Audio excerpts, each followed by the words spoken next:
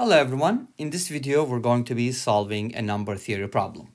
If you like this video, please comment, like and subscribe and hit the bell button for notifications, and let's get started.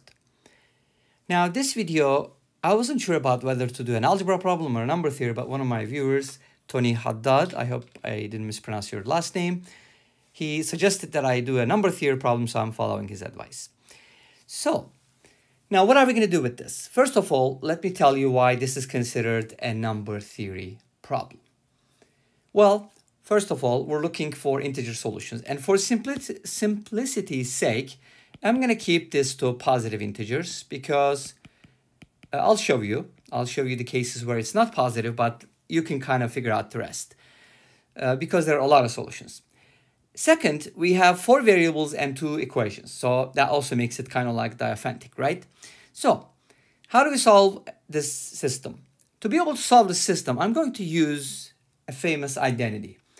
I don't know what it's called. If somebody knows, please write it down in the comment section because I don't know what it's called, or even if there's a name for it. But anyways, you know how we have the Sophie Germain identity, Simon and other stuff. This one, I don't know if it has a special name. But it's a very, very useful identity, and I'll show you what it is.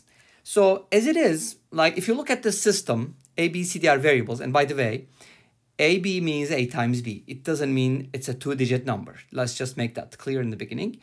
And I'm looking for all the sum of the products and the difference of this product and so on and so forth. Now, as it is, this equation is not impossible to solve, obviously. You can test different integers. For example, AB can be 20, CD can be 14, or AB can be 15 and CD could be 19, so on and so forth. But you have to go through all these possibilities. So there must be an easier way to handle this, right? And that's where the identity comes in. And here's how the identity works. I'm going to go ahead and take this expression, the first one. Let's call this one the first one, and this one is the second one. I'm going to go ahead and square it. What happens if you square AB plus CD? And why are we squaring it? It's going to become clear in a little bit. So if I square this expression, I get a squared b squared plus 2abcd plus c squared d squared. And obviously the square, if you square 34, you should be getting 1156. And if I square the second one, and notice that one of them has a plus sign, the other one has a minus sign, that's critical. I'll get a squared c squared minus 2acbd, which is the same as 2abcd, by the way, plus b squared d squared, and 19 squared, as you know, is 361. Now, the reason why we do this is because when you add these two squares, the terms in the middle are going to cancel out. And we're going to get something real nice. For example, if you add these two things, a squared b squared, and then c squared d squared plus a squared c squared plus b squared d squared, is going to equal 1,156 plus 361, which should equal 1517. Okay? Now, what is so cool about this is that this expression is factorable. Why is it factorable? Because you can factor by grouping. If you consider the first and the third, you can take out an a squared, and that's going to give you b squared plus c squared. And then these two terms have a common factor of d squared, and you get the same one, b squared plus c squared. Cool. What is so cool about factoring is that it's easier to solve if you're looking for integer solutions and the expression is factored. Okay? So this turns into a squared plus d squared multiplied by the quantity b squared plus d squared is equal to 1517, or you can call it 1570. Now, this is critical. We started off with 2 equations. That was a system. That was the original problem. We squared both sides. So you kind of need to be careful because when you square both sides, certain things become extraneous. So you have to check the original one. And also we have to be careful because we went from 2 equations to 1 equation. So we got to make sure that whichever solutions we find from here satisfy the original problem. Okay? All right, cool. So what is the original problem? It is this one.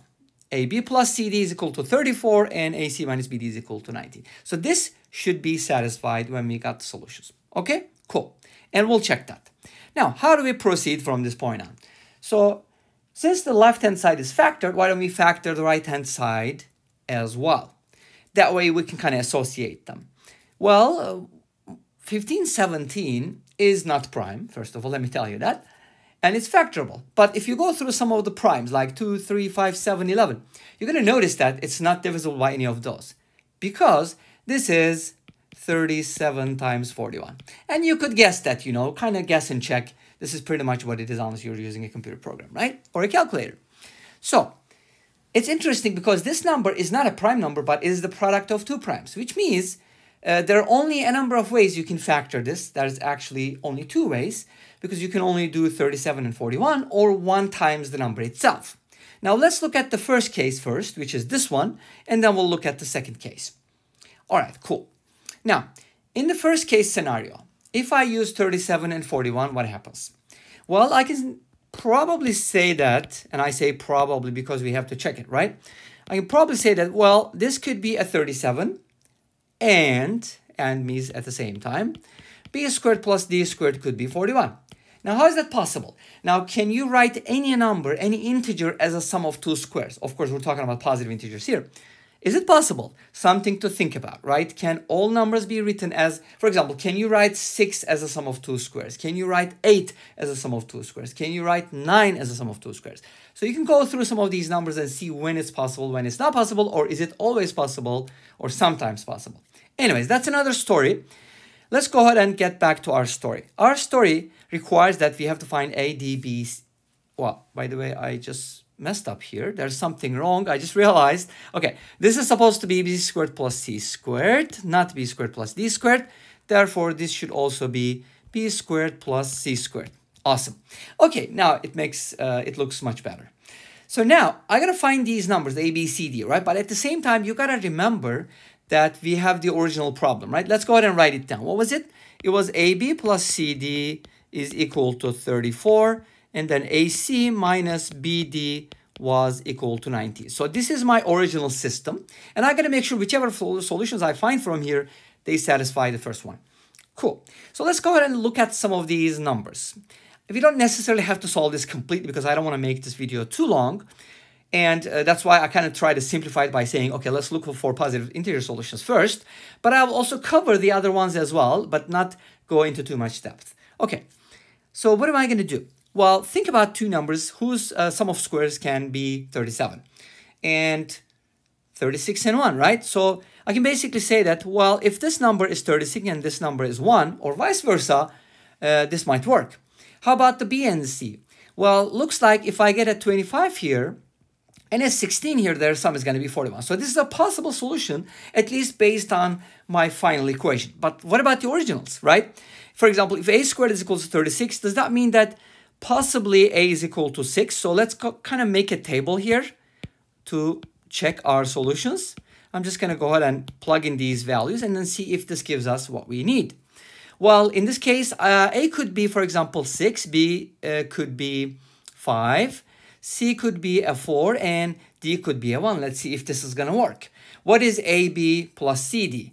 Well, it's 30 plus 14, and 30 plus 4, and that's 34. So it works. What about the second equation? AC, which is 6 times 4, which is 24, minus BD, which is 5, that's 19. So this quadruple actually works, right? This quadruple works. Okay, cool. What happens if I switch these around? Because as you know, I could also get like a 1 and 36 here while keeping the 25 and 16 like this, right? So in this case, A would be 1, B would be a 5. I'm considering positive solutions, remember? And then C would be a 4, and this would be a 6, right? D would be a 6. I just switched them around. Cool. Now, would this work? Let's check it out. AB is going to be 5. Right? CD is going to be 24. 5 plus 24, unfortunately, does not equal 34. So this is not going to work. So you got to be very careful when you're writing all these quadruples to make sure that the original equation is always satisfied. Okay? Does that make sense? Hopefully this gives you an idea about how to form our solutions. Now, in addition to switching these around, of course, we could also do the switch like 1 and 36 and 16 and 25. Let's consider that case, for example. In this case, A could be 1 if everything is positive. A could be 1, D could be 6, B could be a 4, and C could be a 5. what would happen in this case? Well, AC would be 5, right? I mean, I'm looking at AB, right? AB would be 4, and CD would be 30. So the first equation would be satisfied. The second equation, AC is 5 minus BD is 24. This should not give me, or this would not give me 4 minus 5. It would give me negative 19. So this would not work. You see? So only a particular arrangements will work in this case. That's why we need to check the original problem. So this switch didn't work either. Now, let's consider a completely different case. Now, things don't have to be that way, because what we can also do is we can switch the AD with BC. For example, you can have something like this. As in the first case scenario, I could switch without switching the AD. So for example, instead of, this is what I'm trying to say. This could be 6-1 and this could be 5-4. Make sense? Would this work? Well, in the first equation, 30 plus 4 would work. And then in the second one, 5 minus 24 again would not work. So some cases work, some cases don't. We got to be very careful when we're doing these things, that we have to check the original one. Now, this arrangement, you kind of go through the different possibilities. Now, would the negatives work? Well, yes and no. For example, if A and C are both negative at the same time, right? They can be, right? For example, they can be like -6 and -4. Their product is still 24. So if you can keep the same products, like both negative or both positive, that will be fine. Now, let's consider a different scenario, because it doesn't always have to be that way, right? We said that 1517 is not prime, it's the product of 2 primes. But we could also factor it a little differently, right? Here we have a squared plus d squared and b squared plus c squared. Now let's go ahead and factor this a little differently. How about this is equal to 1517 and this is equal to 1? Is that possible? Not with positive integers, but I'll show you one of the cases, and then you can kind of generalize this. Okay, how is that possible? First of all, if b squared plus c squared is equal to 1, that means that one of them has to be 0. The other one is either 0 or, I'm sorry, one of them is 0, the other one is either 1 or -1. So for example, I can have something like, okay, 1, 0 will work, -1, 0 will work, 0, 1 will work, and 0, -1 will work. But this is only for b and c. Now, when you plug those into the original equation, would that work? And what was the original problem? It was AB plus CD is equal to 34, and AC minus BD is equal to 19. Are we able to satisfy this? Let's take a look. Well, if I'm saying that B squared plus C squared is equal to 1, then I'm saying that A squared plus D squared is equal to 1517. Now, how do we find two numbers whose sum of squares is equal to this number? Well, if you go back to the very beginning, remember how we got this number? This number was actually the sum of two squares, 34 squared and 19 squared, right? So this came from 34 and 19. So A could possibly be 34 and D could be 19 in this case. Now let's see if this arrangement is going to work for our case. Okay, so I'm gonna make another table here with A, B, C, D and place the possible values. So I'm saying that can A be 34 and D be 19 while B is 1 and C is 0. So let's go ahead and check it on the original one. AB is equal to 34, CD is equal to 0, so the first equation is satisfied. In the second equation, AC becomes 0 and BD becomes 19. Unfortunately, 0 minus 19 doesn't give us, so the second equation is not satisfied with this arrangement. But if I make slight changes, for example, can I make it like 0 minus -19? How do you make it -19? Well, change the B to -1. Is that going to work? Absolutely, because now we have 34 times 0, which is 0, minus -19, which is equal to +19, and the first equation is not satisfied. So what you need to do is then maybe change this to a negative number, and in this case, would that work? Let's check it out. AB is going to be +34, so it's going to work.